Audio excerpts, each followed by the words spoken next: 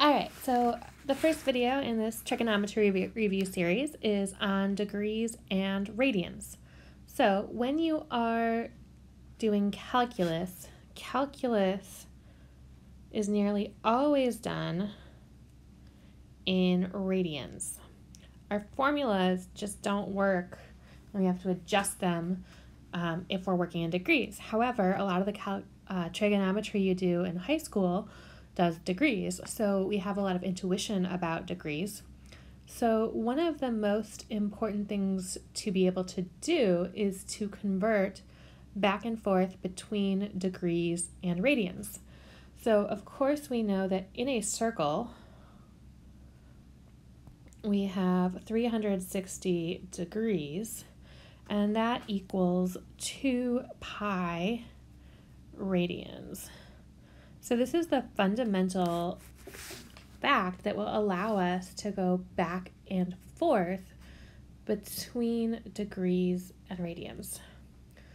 So when we need to convert, we can just multiply. So what this formula tells us is that 180 degrees is equal to pi radians.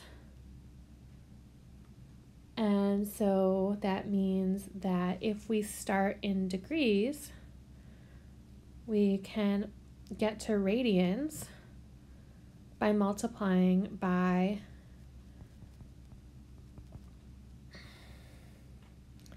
pi divided by 180.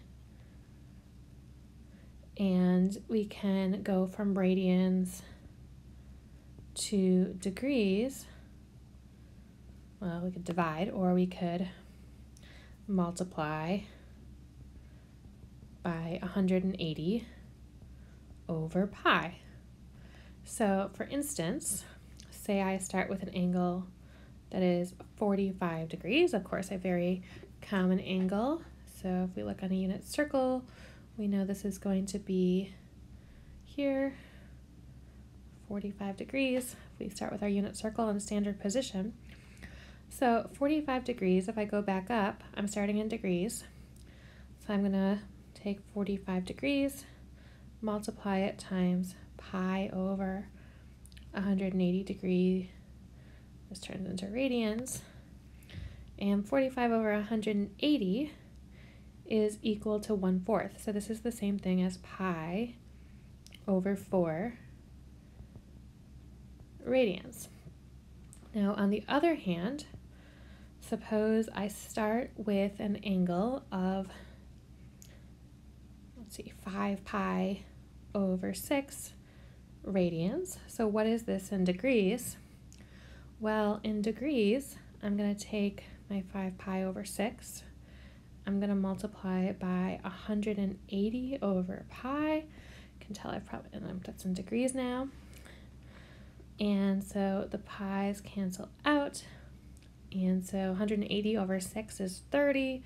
30 times 5 is 150.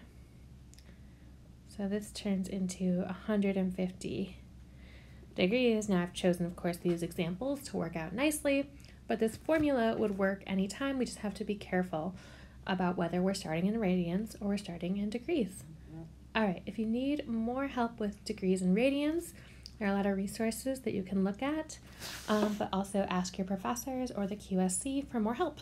All right, thanks so much. Have a great day.